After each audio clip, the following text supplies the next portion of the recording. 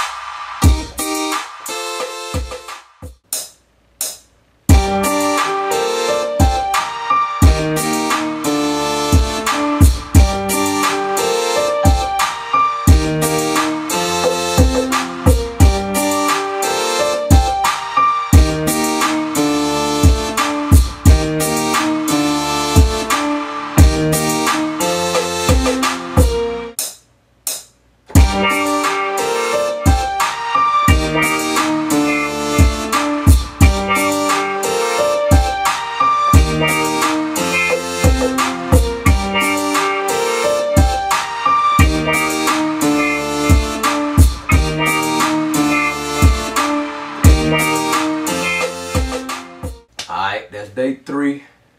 I made it through. I almost had producer's block.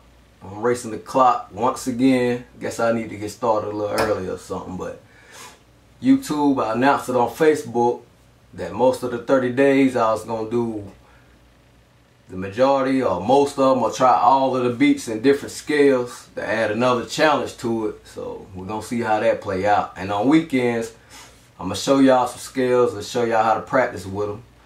Through the week I won't have enough time because I'm trying to race the clock every day to make it to work, you know, put a video up before I go. So just check this out. I wanted to put some more sounds in it, but I ain't want to overdo it. But if y'all think I should, let me know. And I'll see you tomorrow. Oh, one more thing. I forgot to mention that day 1, that beat was made in A flat minor or G sharp minor, however you want to say it. Day 2, it was in E minor. And this one was made in G minor.